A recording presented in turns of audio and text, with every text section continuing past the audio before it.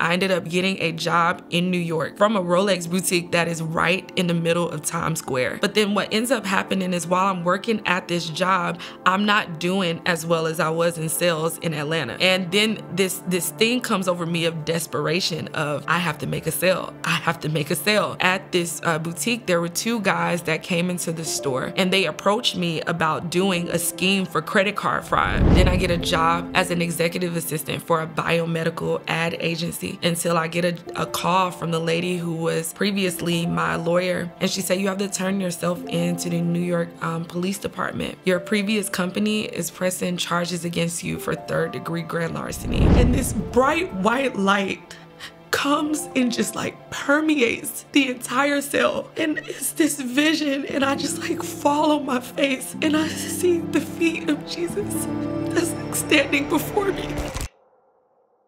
Both of my parents were divorced since I was 2. Since dealing with the divorce with both of my parents, that caused a very big strain in the relationship between my parents. I grew up with an older brother, and we lived with our mother full time, but my father was always in my life. Always. But ever since my parents got divorced, it caused strain between them two. And so it would cause strain as well between our relationship, between our two parents, oftentimes being put in positions to where we would have to choose between which parent, being in circumstances where my father would show up to pick us up and my mom would not let us go with him just due to just domestic issues that they had between one another. But I grew up with two very loving parents, especially to me and my brother. But it became very interesting because as I started to grow, my mother's side of the family, they would go to church like on Easter, Christmas, regular holidays, but we did not observe Jesus at all, like really that way in our home. But on my father's side of the family, we would go down to Columbus, Georgia, and my grandmother would teach this like home kind of church thing. But I did not know at the time that it was a cult, which is what it ended up being. So we would go down there every single weekend, and we would basically be in this environment with majority of my family, and we would be being taught things about Jesus, but it really was not the Bible. And so just to go into the backstory of that, my grandmother actually grew up going to church. When she got older, she had 4 sons, including my dad, and they were attending a church regularly. My grandmother had some form of revelation that she felt that she received. I'm not sure if it was from an angel or something weird. And she thought that she was going to go to the pastor or the preacher and let him know that she deserved to be in a position in the church. And she wanted to teach this doctrine. And she actually ended up being removed from the church. So when she started this home kind of church at her house, it was from a place of bitterness. And she started to teach us a lot of things against the church. So at a very young age, we were taught to not attend church. We were taught that Christians were hypocrites. We were taught even not to go to the doctor. And there was this environment where we would come and sit and we would sing songs and we would be hearing about the Bible, but we would actually just be worshiping my grandmother. Once I got to a certain age, I was being put in this position to choose between the two. And with choosing between the two, just like it was when I was growing up and my parents were like pulling us which parent you're going to choose. We were basically put to choose between which religion, whether to go with my mom or to go with my dad. And this is a key thing in my testimony because I grew up very financially successful. So my father was very financially successful. My mother was also financially successful, not to the extent of my father. So just like majority of us who don't know Jesus, we attribute God to financial success. So I ended up choosing my dad's side of the family and going with that side because I assumed it to be correct because we were prospering so much financially. But this caused a lot of rifts just in my life pre-Jesus. I grew up feeling very self-righteous. When people would try to come to talk to me about God, I didn't need to hear anything that they said. I knew what was best for me. If you would try to evangelize to me, you believe what's right for you. I believe what's right for me. And we were actually indoctrinated into these beliefs in the cult. It was also very traumatic because anytime there would be a conflict, or let's just say we didn't wake up on time to clean up my grandmother's house, or we didn't wake up in time to do certain things, or there was a behavioral situation, we would be sat in front of the entire church and just berated just by family. And that caused a lot of issues with me never even understanding what grace was. It was very much so, if you did this, you deserve this, and you deserve what happens to you after it. And there was no form of there is grace. And it would be so much manipulation. You would be questioned, and then when you would answer the question, that wasn't good enough. And it was also like they made you to believe that if you disagree with them, you disagree with God. Also, if I cried, if I showed emotion, I had a demon in me, and I had the devil in me, and I didn't want to change. And it was very psychologically just damaging. They also made me think that it wasn't good to go in career fields of law or career fields of being a doctor or medicine, because they taught us against those things. And so, yes, I just grew up with a very traumatic childhood. Now, Malissa, as you're growing up, did you realize you were like different from other people who maybe were going to church just on Sundays, or did you have any sort of idea like that you were actually in a cult? So we would have whispers from other family members when we would go for like family reunions.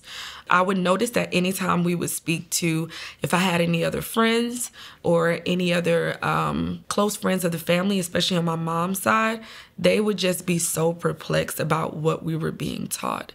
And we were very much so being taught about God and obeying God, but no one obeyed God on my dad's side of the family. So I grew up seeing my father dating multiple women, going out to the club, living all types of a life, and it was never an emphasis on that needs to be something we repent for. But we need to have radical obedience to my dad or my grandmother and whatever they say, but not anything in our life needs to like shift and change. So I would notice when I would go around people that would just be very alarming for them. And most people would say to me that this was a cult, this isn't right. What are you being taught? I would get that a lot. But because we were financially successful, I didn't see a need for anything else that they were telling me that I needed. I felt that I had everything. And we were even being taught from a book that my grandmother wrote. So it was a lot of just weird, just twisting of scripture. But as children, we don't know. And in a cult, you're raised with like your cousins and your family. And you do have moments to where you're having a good time. Like you're going on little trips throughout the summer, and, you're having a good time and hanging out. And so there are happy moments. And you don't really recognize as a child just to the extreme, what you were being indoctrinated into. So, Malissa, I know it was a long time before you had your encounter with Jesus. Can you take us through your life even after the cult? What was that like for you? What were some other things that you found yourself involved in before you encountered Christ? Absolutely. So I would say, even though the cult experience was traumatic as a child, I still had a father who was very present in my life. I still had a mother who was really present in my life. So to my understanding, even though a lot of things were manipulation, they were always present for me. So I never felt the absence of like a mother or the absence of a father. And I even grew up like being in all these different sports and activities. And I would notice just different things about my personality. I was very outgoing, made friends very quickly, very easily. Where things started to become or hit ahead for me, I would say would be high school. So high school, would be a very traumatic time where I actually would start to have very serious behavioral issues that were starting to take place in me. So I would notice that I would be very angry.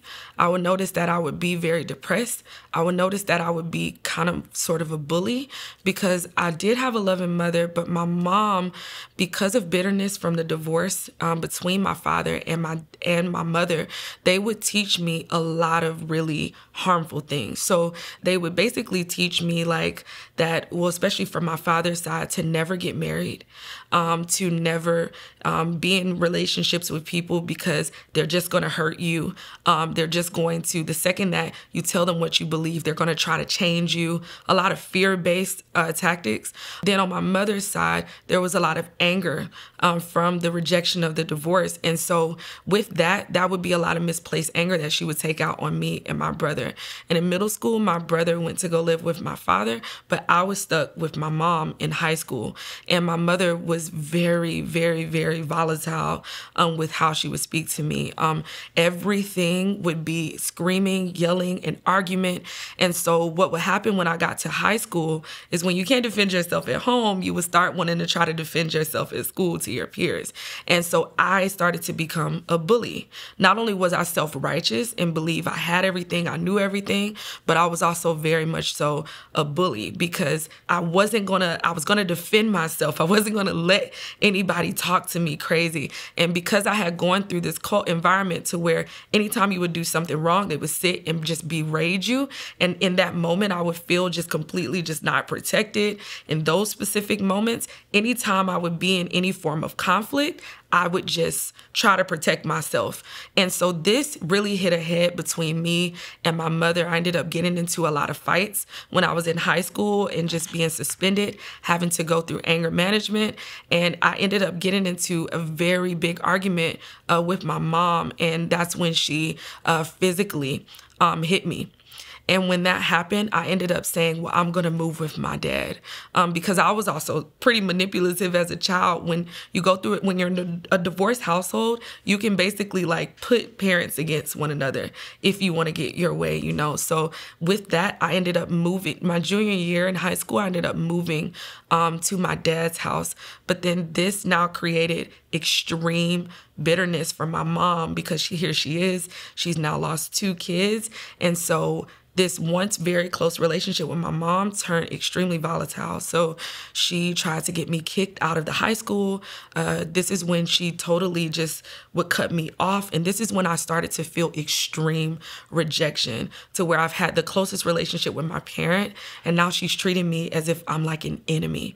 So this pushed me even further into this cult kind of stuff that I was into with my dad because now my mother is actively fighting against me. And then it goes to my mom's not calling me on my birthday or on holidays and it just put such deep-seated hurt in me of just abandonment that I'm a child, like, you know, and that started to cause like a lot of pain. And so it would manifest itself in a lot of relationships that I would have with friendships.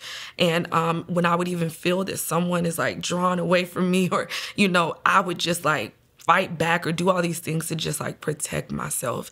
And so this would be my high school years, just really feeling a lot of pain from not having my mother in my life or not feeling reconciliation.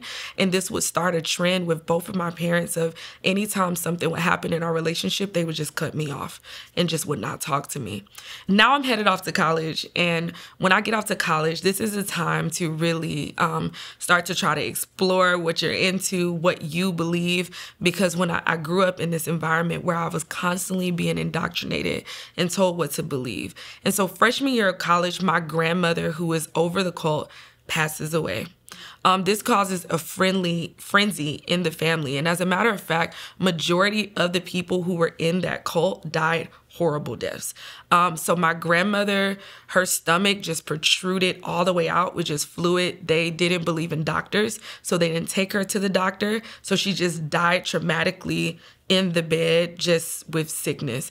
And before she died, she was seeing demons in the room. It was actually very horrible, but they would not take her to the doctor. My dad's two other older brothers died from drugs.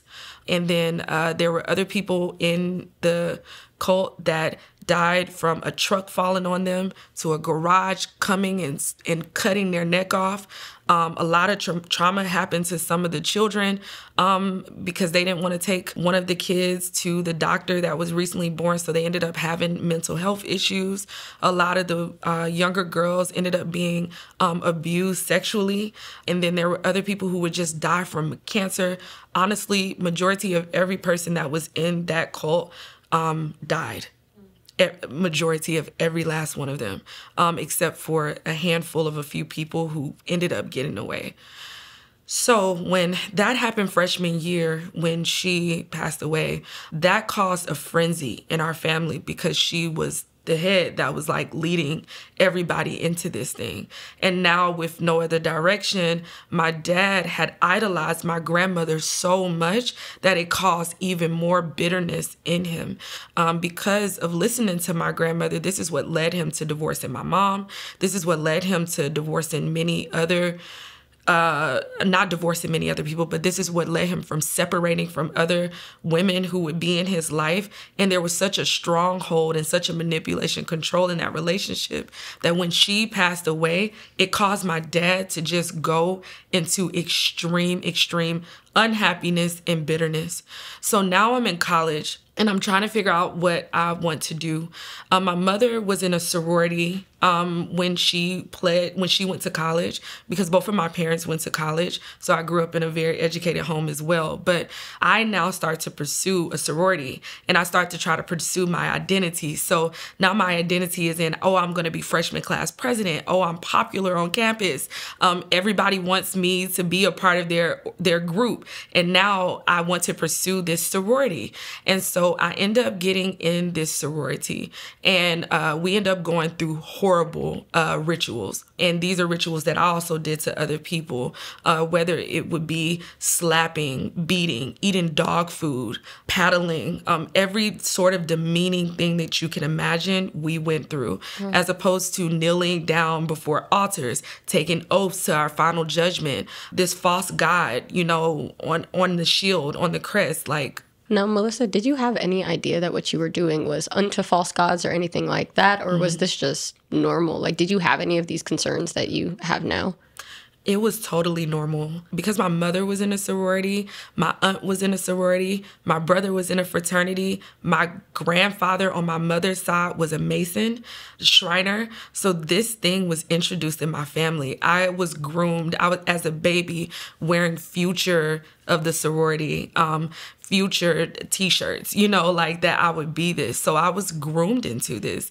Every last one of my mother's friends were a part of the sorority. So I knew, I actually picked the college based upon them having that sorority. Wow. So I just knew that this was something I wanted to do. But the deceitful thing about sororities and fraternities, because they are secret societies, is that on the surface, you see that they do community service. You see that they're college-educated women.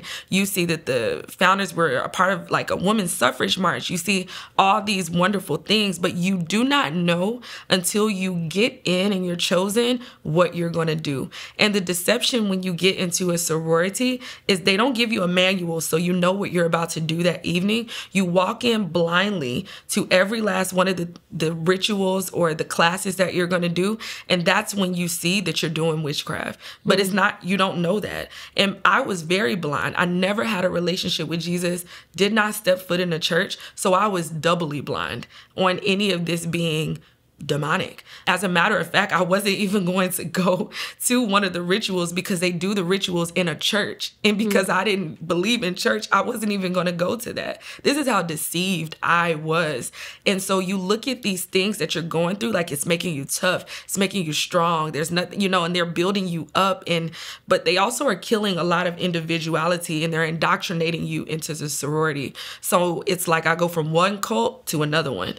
Not only did those things happened to me while crossing over into the sorority, I also did it to other people that I brought over in the sorority. Even worse, there is something that really shifted and changed once I crossed over into the sorority. And this is what leads me down a path of a lot of sexual immorality. Mm-hmm. So Melissa, tell me a little bit about that. You know, you're in the sorority, you begin to see some of these things popping up. What are some of the things that you found yourself really struggling with? Yes. So if I was self-righteous before, the second that I became in that sorority, I was extremely self-righteous. We're taught to have pride in the sorority. We are taught that we're popular. We now have women that are like following around us that just want to be a part of the sorority. So you're bullying them, you're hazing them. You have this superiority complex, this complex that you are in some way, shape, or form like a god, like they want what you have. And so now you're going to manipulate them and use them and make them run errands for you and make them do all these things. So something really shifted in my bully personality. If I wasn't a bully before, I became even more of a mean girl, a bully afterwards. But I now started to manipulate young girls the same way that this thing happened to me when I was younger, and manipulated them to make it seem like they were doing this for a good cause. This was honor. This was respect. And meanwhile, I was doing nothing but taking advantage of them. Also, something happened to me in regards to sexual immorality. The second that I took that covenant unto the false god, which was Minerva, by the way, that's the false god that's over the sorority, that we would wear it over our crest. We would even say songs that all my peace, my love, my happiness, I give it to the sorority. Everything was about worship to this sorority. And so afterwards, I ended up being in different relationships, but the relationships would always end because I was indoctrinated that I don't ever want to get married. And on top of that, I never want to have kids. So this led me down a path of extreme sexual immorality where I was literally sleeping with a lot of people. I didn't care. I was very numb. And this also led me to my senior year in college to get pregnant. And then I ended up getting pregnant, and this was by a guy at the time who I was talking to, but we weren't in a relationship.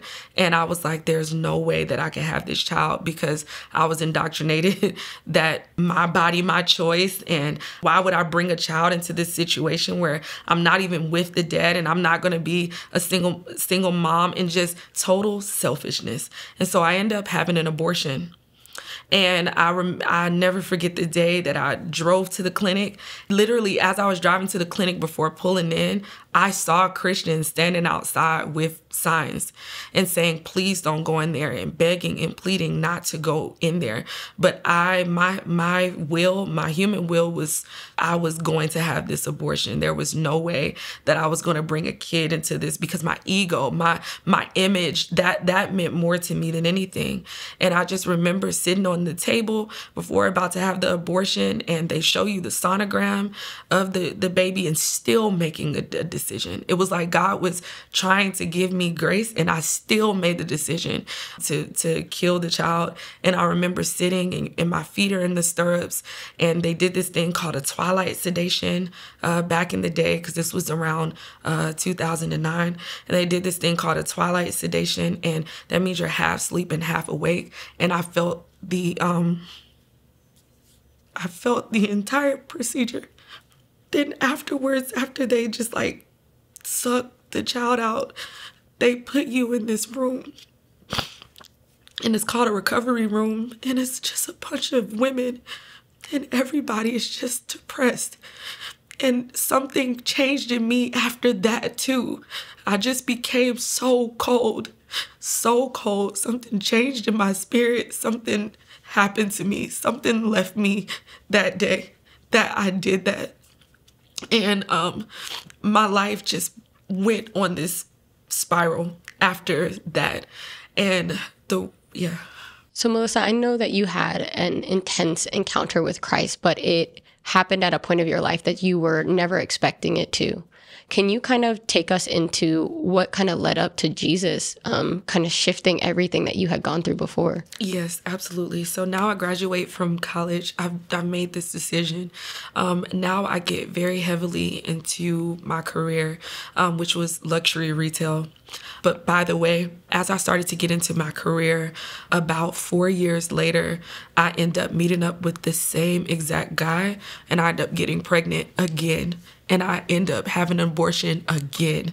But at this point, I was so cold-hearted. And as a matter of fact, my father drove me to the abortion clinic. And at this time, I'm 25. I have every means to take care of the child, nothing more than just selfishness. And then my father told me that he had had an abortion with a young lady when he was in college. And so he understood and he took me. And it was such a normalized thing. But after I did it once, it became very easy to do it again. I was just very cold-hearted. And then I started to shift my ambitions into career. So I ended up getting into luxury retail. And I ended up doing very well, very similar to my father, who was in sales. And I ended up succeeding. I was working at one of the top luxury retail stores here in Atlanta. I was selling Rolex and all the top brands. And I was selling diamonds and rings. And for like the first year that I'm working there, I end up being a $1 million writer for the company, and I'm excelling, and I'm around celebrities, and I'm around football players, and I'm around basketball players, and I now start to get immersed into this Atlanta lifestyle of just strip clubs and parties and taking last minute trips and going to Miami, and I would meet different clients there, drug dealers, all types of people that I would meet, and I would go into this fast lifestyle of just like image, of just I'm going with people's husbands on trips. Now I'm just so arrogant and I'm so cold-hearted that I could care less. I would be selling a diamond ring to a man one day who had a wife, and the next day I'm going on a trip with them. And I was very cold-hearted in regards to those things. I was very dog-eat-dog in my pursuits of wanting to reach the top of the field that I was in. And so I just became arrogant. I felt that I had no need of God. I actually felt like God was blessing me. But yes, I would, all throughout the week, I would go to the strip club with different clients, and I have very well-known celebrity clients at the time.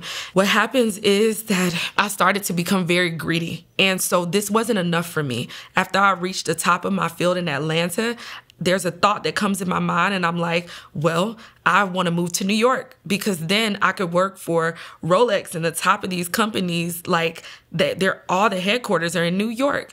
And at the time, I ended up meeting a guy who I ended up getting into a relationship with, who lived in New York. I started to pursue this career in New York because he's there. I have a cousin who lives there, and then I could work at this top of the top company and be in New York and making lots and lots of money at the top of my field, because I had been working in this career for about 7 years at this point.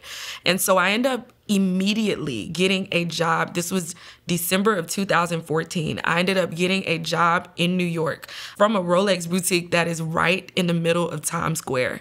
And I was like, wow, this is God. Like, we always attribute God. I do believe that the Lord had something to do with my move up there, because this is when I encountered Jesus, was in New York.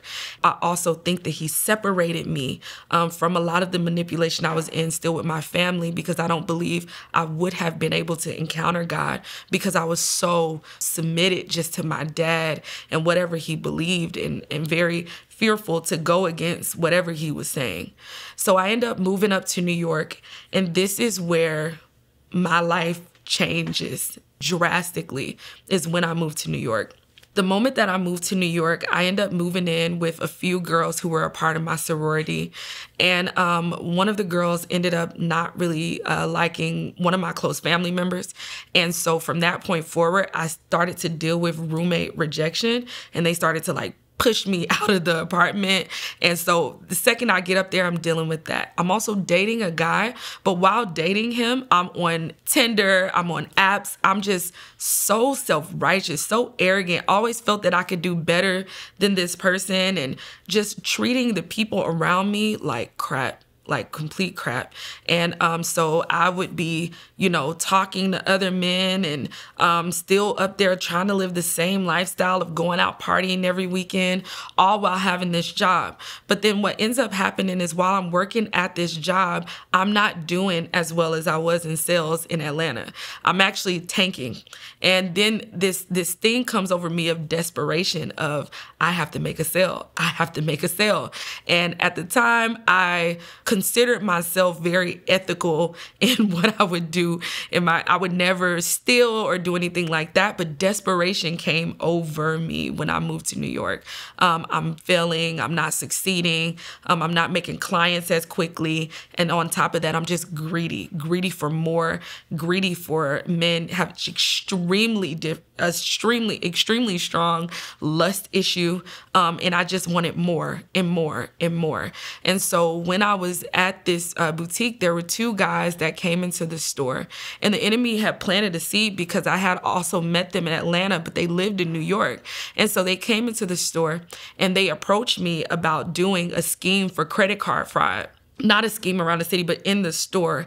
And so with how I worked in New York, you don't have to really check anybody's ID in regard when they would come into the store to make a purchase. So because I was so desperate for a sale, I remember the night before agreeing to doing this, I remember sitting and knowing that this was wrong and knowing not to do it and feeling an extreme unctioning in my spirit to not do it. And I remember even praying and asking God to protect me while I was going to go and do it, which made no sense at all. So I go into the store, the guys meet me there. They pick out two watches that they wanted, and we go into this back room. Now, a part of this story that is a big deal is there was an off-duty police officer that would work at the store to do security. And he was a detective that would work for the New York Police Department. And he would talk to me about my dad, because at that time, my dad also started to have a lot of health issues. He started to deal with cancer, heart failure, a lot of things that my dad was dealing with back home. And so I would talk to the off-duty police officer and share with him. But he knew when the guys walked into the store that something wasn't right. I took the guys back to a private room. And while taking them back to a private room, I started to try to do the sale, knowing that they were giving me fake credit cards, knowing this. And I was just greedy for a sale. And then on top of that, after the sale was complete and the guys walked out, they even gifted me a watch, which was, I felt so guilty. I went and sold it. And I was and tried to get rid of it just to cover up the sin that I had done. Shortly after that, I ended up having to go and get my wisdom teeth pulled out. So I was away from the store for a few days. I noticed that when I came back to the store, that things were really off. My manager was acting weird. Everybody around me was acting weird. They had some of the people from the headquarters that were there, and I just didn't know what was going on. About 30 minutes after I clocked in for my shift, the police pulled up to the store and dragged me out of the store in handcuffs. And then once they dragged me out of the store in handcuffs, I was just in shock. And they took me down to the police station, and that same off-duty detective started questioning me. And this is when he made me write a statement, and he was asking me what was the motive for doing it. And I was just shocked. I was just shocked that, number one, I had gotten caught. I had never in my life been in any form of legal trouble, or never in my life been in this type of situation. He said that we're only taking your statement for now, but if we hear that you're involved in this any bit further, you will be hearing from us. So they released me from the police station after giving a statement. After that, I had an older cousin who lived in New York. I reached out to her just for a lawyer because I just didn't know what to do with my life or what was going on. And then after that, she gave me the contacts for a lady that she knew that was a lawyer. And then I started to work with her to figure out what was going on. And at that point, they were not pressing charges against me. I had just lost my job and I just needed to write a statement. So then I started to try to rebuild my life in New York. At that time, I started to work for Saks Fifth Avenue. After working in Saks Fifth Avenue, I then end up getting a very good job at Cartier, literally the Cartier boutique that was right in Fifth Avenue as well, you know. And so I'm like, well, finally, my life is just, you know, feeling back out again. Everything is going great. Like, I would never make that mistake again in my life. And all these things are behind me. And I also want to mention that when I went and got my wisdom teeth pulled out and did that whole thing, they gave me an entire bottle of hydrocodone. So I just wanted to mark that for the story because it is important as I move on and share the rest of the testimony. Once I got that job at Cartier, this had to be about 6 months or so after everything had happened. I was also living a very promiscuous lifestyle. I had broken up with the guy who I was with in New York, and I was just dating whoever, having sex with whoever, engaging in whatever, anything in regards to sexual immorality. Just really trying to cope with so much loneliness, emptiness, depression that I felt. And with working in retail, you're working on the weekends. So it's not like you can go back and visit your family in Atlanta. So I was just up there and I just felt so much depression. I just felt very low. So I ended up getting this job at Cartier. After getting this job at Cartier, I was working there for maybe 2 weeks. I get a call from the HR department that they are terminating me and that I need to leave the premises immediately. And basically they had heard what happened when I was at the other store. And so when this happened, it was actually at the same time that I had a friend coming to visit me in New York. I was so distraught. I just could not believe that this thing was following me everywhere. And I went home and that is when I tried to take my life. I tried to take like a bottle of those pills because I felt that I had no identity outside of my career. I had no identity outside of money. And I felt that my reputation was ruined. And I felt that I was a failure. I didn't know what was going to happen to me. And if that friend was not there and didn't find me, I'm not sure what that would have looked like for my life. But after that certain scenario happened, I ended up wanting to move back to Atlanta because I just felt like this thing would be following me forever. I moved back down to Atlanta. I was in Atlanta for maybe 2 months, and I was trying to get a job in Atlanta. I could not get a job anywhere I looked. Everything was blocked. But I kept getting calls again for jobs in New York. So I said, I'm going to switch careers. I'm going to move to being an executive assistant. And I moved back up to New York. And it's like, who would move back up to New York with all these things that just happened? Little did I know that that was the Lord that was actually having me move back up to New York. And then I get a job as an executive assistant for a biomedical ad agency. And I end up getting hired with them permanently, which was such a miracle in New York because you do so much temp work and they very rarely hire you for permanent things. And so they ended up hiring me, and I was not on that job for a week until I get a call from the lady who was previously my lawyer. And she said, Malissa, you have to turn yourself in on Thursday. I think she had contacted me on like a Monday, and she said, you have to turn yourself in to the New York Police Department on Thursday. Your previous company is pressing charges against you for 3rd-degree grand larceny. I felt like my life was shattered. I felt like my life was over. I felt hopeless. I felt defeated. I felt like I'm about to go to jail, and I've never done anything in my life to get in this level of trouble. What are people going to say? What is my family going to say? How in the world will I ever get a job moving forward? This thing has followed me everywhere that I've gone. And I just felt utterly hopeless. When I got home, I ended up calling my father first. And when I contacted my dad basically said to me on the phone that this is what you deserve. This is what you got yourself into. I'm not coming to help you. Do not call me. Do not call anybody from the family. If they're saying that you did this, you did this. And he hung up in my face. And that caused a lot of pain to me because my father really was like my hero. He had never just not been there for me. Even though we went through the things that we went through in that cult, he had always been there, like for everything. And now I'm feeling alone. I'm feeling, what am I about to do? And then at this time, I still had the estranged relationship with my mom. We weren't talking very often, but I ended up calling my mom. My mom ends up saying to me, she was actually out of the country at the time, and I ended up letting her know what was going on. And she ends up like calming me down. She says that she's going to give me a call tomorrow. She's going to figure out what to do. That whole night, I'm just tormented by thoughts. The devil was just telling me to take my life again. I'm just utterly worthless, just wanting to commit suicide again. And then my aunt at the time calls me, and my aunt starts to like pray for me. And this is my aunt on my mother's side.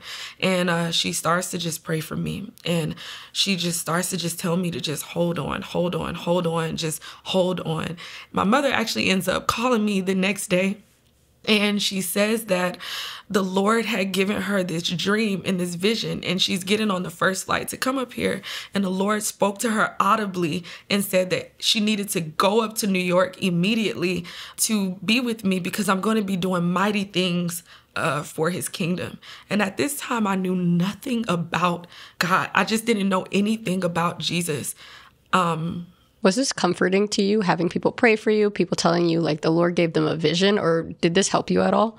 No, I didn't understand any of it because it's not like I grew up in the church. I only grew up in knowing the Jesus that I had created, that was okay with my sin, that was okay with my lifestyle, that was here to financially help me, but I never grew up knowing what grace was, so I didn't understand at the time. All I could still think about is I'm about to go to jail, and the prayers are great, but I'm about to go to jail and I'm by myself in New York.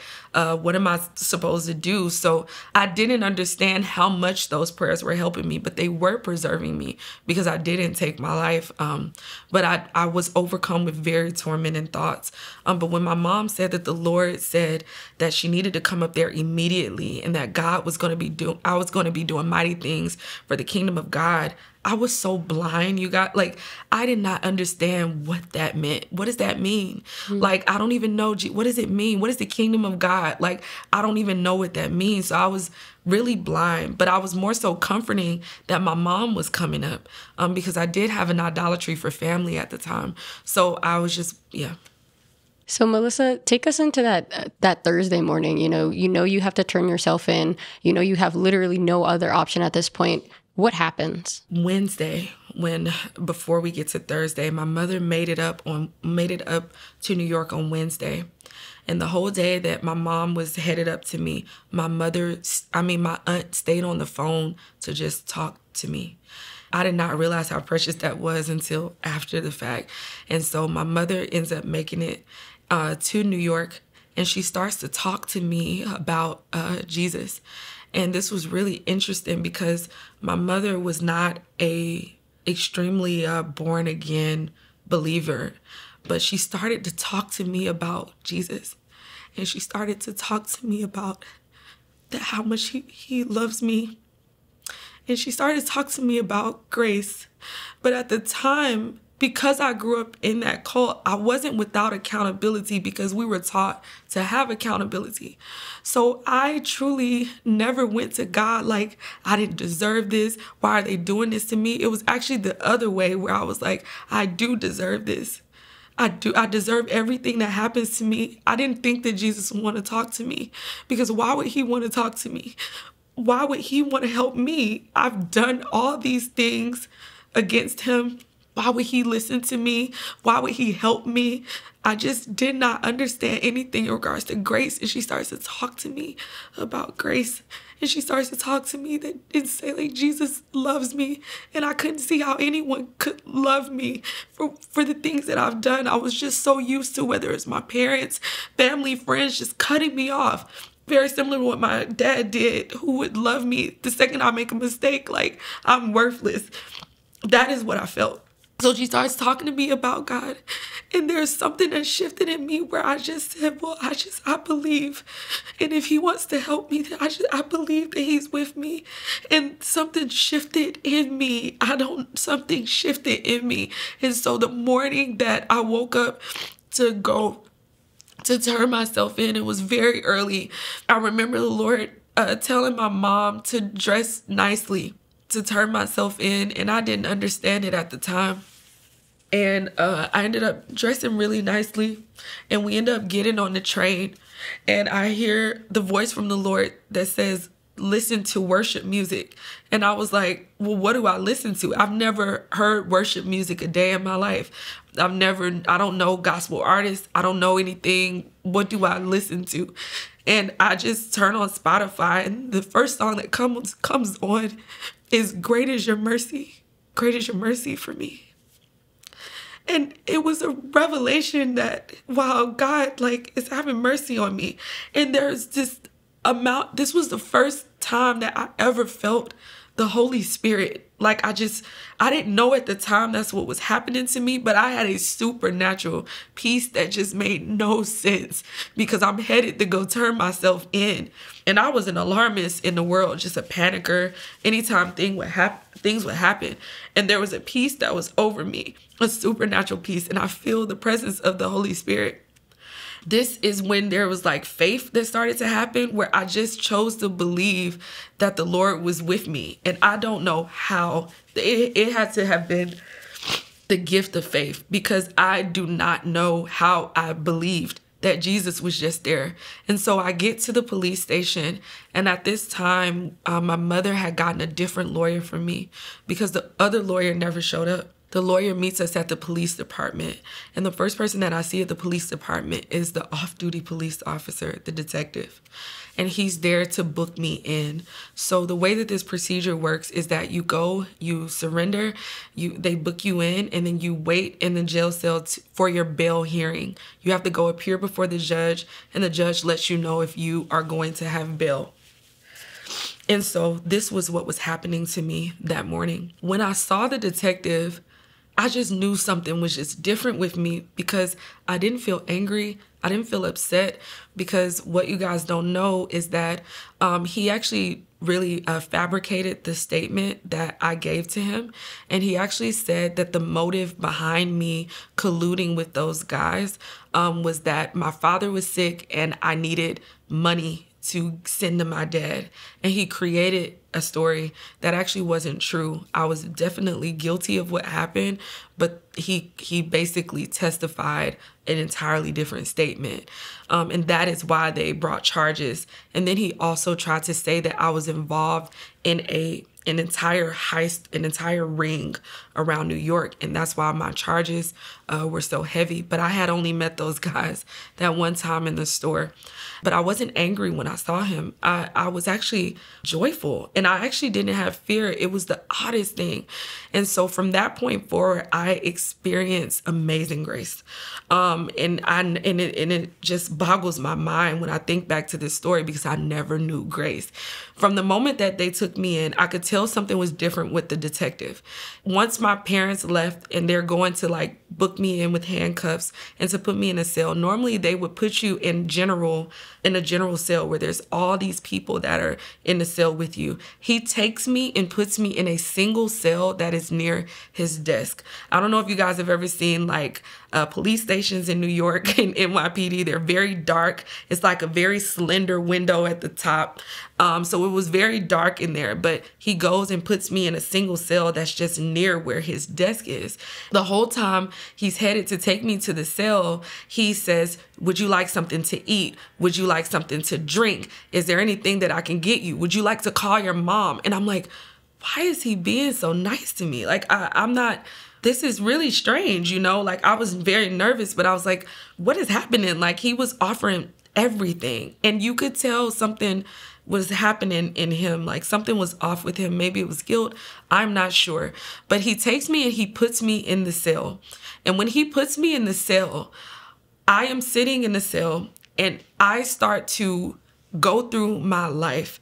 And this is when I'm just telling the Lord, like, I am just so sorry that I've done this. I am just so sorry for what I've done. This is how I'm knowing Jesus now. I hear his name. I know who to pray for. And I'm like, I am just sorry that I've embarrassed you, that I've done this action to you. And while I was doing that, this is the moment that I met the Lord. So the cell is dark, where it's just very dark because it was very early in the morning. And this bright white light comes and just like permeates the entire cell. A light that's not like what we see, just like overwhelming. And it's this vision, and I just like fall on my face and I see the feet of Jesus that's like standing before me. And I just fall on my face, and he starts to run my entire life back before me. Everything, secret sins, things that I didn't even remember that I've done. And not only does he do that, but he starts to show me when I would leave conflicts and encounters, how I hurt people. He would show them going home and them being in pain and crying for things that I did or I said to them. And he would make me feel what they felt in that moment. And I say like all the time, like when you meet Jesus, you meet truth. That's why it's not an option to say like, oh, but, or I didn't mean to. And I wasn't like that, because he showed me my sin through his eyes, which was the truth. So there was no way to see anything that I've done in a different light, except for that I have sinned against a holy God. And then the vision is so real that it's like you feel like you want to hide under the lowest object that you can from the Lord, because you feel like not only what you did, you're guilty, but whatever happens after that, you deserve it. The vision was so real that I felt like he was going to like cast me into hell, like immediately. All these things, my body, my choice, just sexual immorality, not to mention like my sexual immorality got so bad. Like I was going to sex clubs, like it was so bad. And like he showed me just everything, just all the people that I've hurt. And it couldn't have been any longer than 5 minutes in the natural, but it was so long in the spiritual realm. And I'm just bawling on the floor in a fetal position, just I turn it off, like you just want it to be turned off. And he's not speaking to me audibly. Like he's just like, I can't explain it, but like he's just like talking, I guess like heart to heart. But you just know everything. You know everything that you have ever done in like a split second. In the exact moment where I felt like he was going to like banish me to hell, he overwhelms me with a love that I've never experienced in my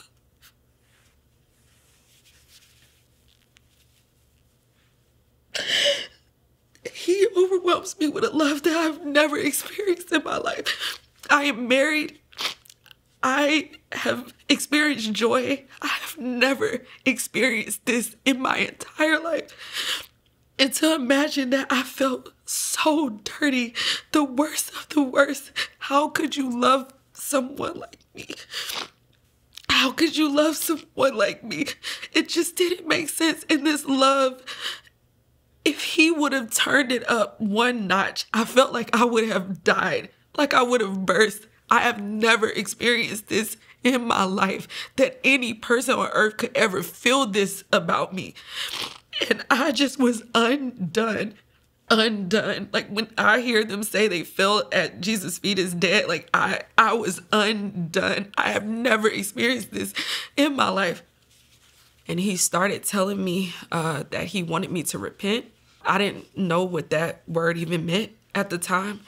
And then after he started telling me that he wanted me to repent, he started then to prophesy my entire life to me. He started to tell me that he was going to use me for mighty things in his kingdom, that I was going to be working with young women and young children, and that I would be ministering to them, and that I would have a fellowship, and that I would just be evangelizing to many different people and bringing many souls to his kingdom. I did not know what any of that meant. And then after he said that to me, he said to me that he would be with me throughout the day. And he said to me that I would be released without bail. Then he just left. After he left, I was just undone. I don't know how the other police officers didn't see me. I don't know how it was shielded, that encounter.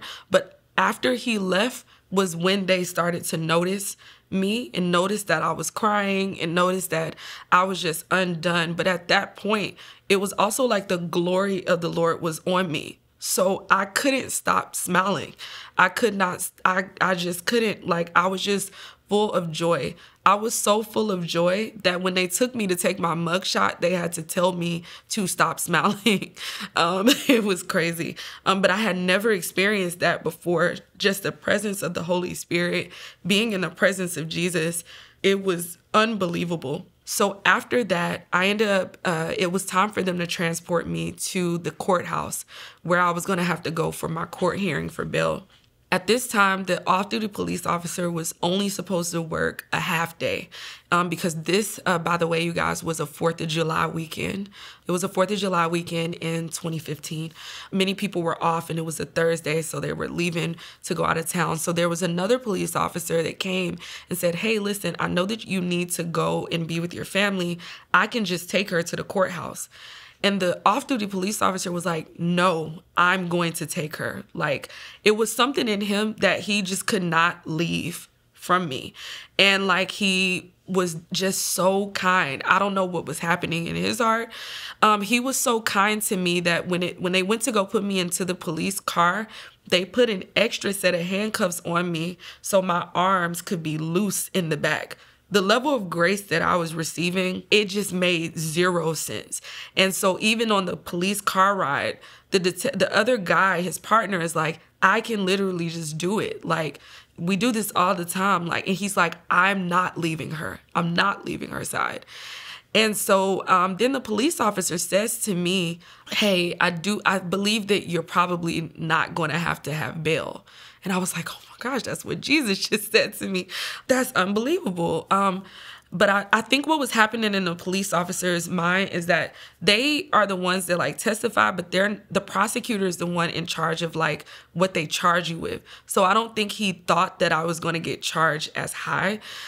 Because when I got to the courthouse, they actually let me know that they had upped my charges to second-degree grand larceny. And second-degree grand larceny is theft over $100,000.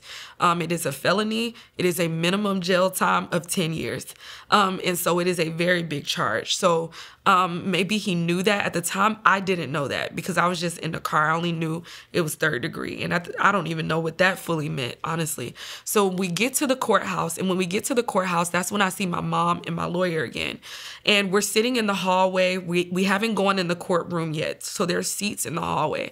The detective let me sit with my mom and let me even talk with her, which is like not customary. They normally will let you talk to your lawyer, but like not any family. So my mom is sitting there and I'm like, Mom, I met Jesus. I met Jesus. Like, he appeared to me. I met Jesus. And I'm telling the lawyer, I'm like, I met Jesus. And Jesus told me that I'm going to be released without having to pay bail. And I met him and this. And my lawyer looks over to me and he goes, yeah, no, that's not possible because they upped your charges to second-degree grand larceny. You're going to have to pay bail. And I looked over at him and I'm like, but I met Jesus. And I was just like a child. Like, I met God. I met God. While we were at the courtroom, there were so many supernatural things that started to happen. There was a brawl that broke out, which was crazy, between rival gang members. And while we were sitting in the hallway, there was a man that was like playing with his son that was sitting at the end of the hallway to the left of me. And all the way at the right of me, there was a woman that was sitting there. And they were sitting there the whole time. And they were just looking forward. And then the woman in the suit came by me and she said, I just want you to know that you're beautiful. And then she went back to go and sit. They never met anybody. No one came to meet them. But when the brawl broke out in the hallway from like the rival gangs or something that was happening, the two looked down at the people. And when they looked down at the people who were fighting, they started screaming, almost like screaming that you hear in a deliverance. They started screaming and they just ran off the floor. And after that happened, the two people just looked forward. I know that now to be that they were angels, but at the time, I didn't know what was going on. Also, before they called us into the courtroom, I was sitting in a seat and I saw this vision of Jesus walking down the hallway in a purple robe. And he had a stack of like papers in his arm. And there was an angel that was next to him. And I only saw the back of him. I've never seen the Lord's face, but I only saw the back. And the robe was a long robe. And he walked down the hallway and he walked into the courtroom that I was going into, because there were multiple courtrooms on that hall. And he walked in there. And I was just like, oh my goodness. And he had like a stack of papers.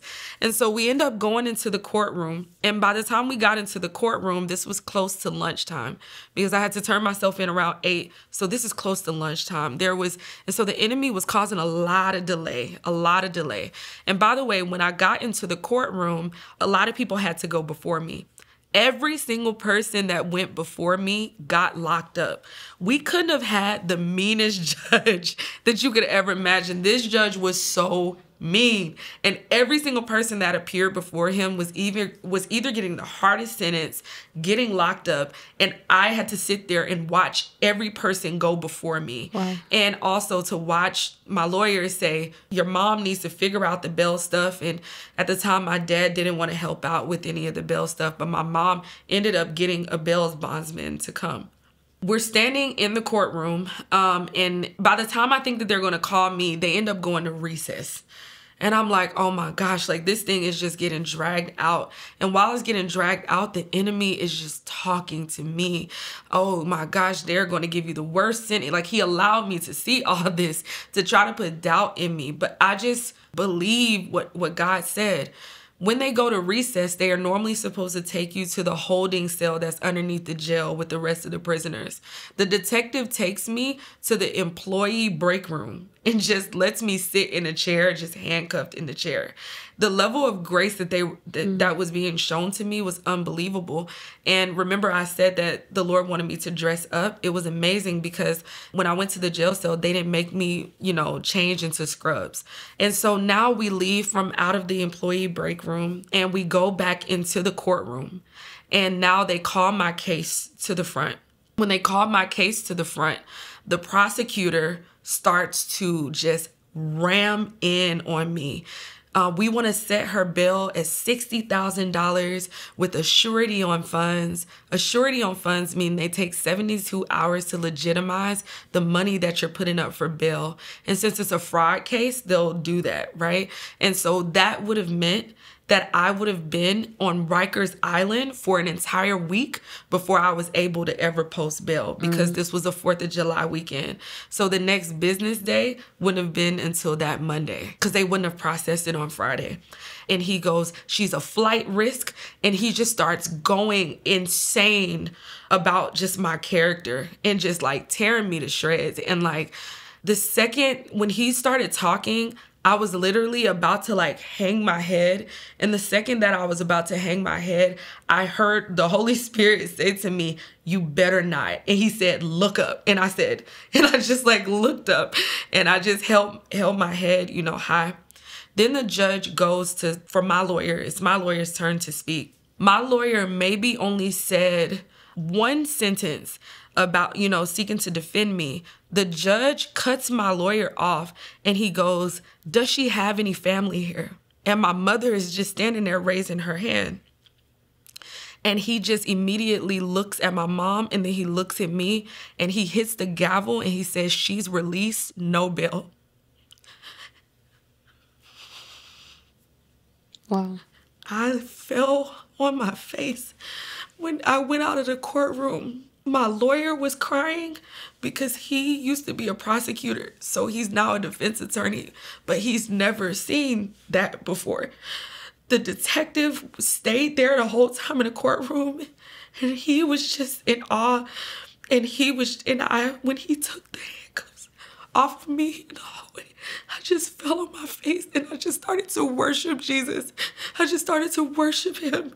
And that happened on a Thursday. I was in church on Sunday and I had never stepped foot in the church in my life. And something broke off me when I walked into that church on that Sunday. The Lord showed me just a vision of the courtroom. And he showed me that that's what he did for me on the cross. That I was guilty with so many sins that I had no way to pay them. I had no way. But he took the price and he defended me. And he set me free. And he allowed me to go with grace. And from that point forward, I just gave my life to the Lord. There was a lot that I didn't know within the first year of me walking with Jesus, because the church that I went to was just a random church that I found, so it wasn't solid doctrinally, but I wanted to get baptized. I wanted to share about Jesus. I didn't fully understand repentance because no one taught it to me, and at the time I didn't have the infilling of the Holy Spirit for things to change. But I thought that being a devoted Christian was going to church every single Sunday and volunteering on everything. And the Lord really corrected me along the ways. And so in 2018 was when I became born again. And that's when I heard of repentance, and I fell on my face and I fully repented for everything that the Holy Spirit showed me. And that's when I received the infilling of the Holy Spirit. And ever since then, everything that Jesus has prophesied to me, I'm doing now. I have a wonderful fellowship group here in Atlanta.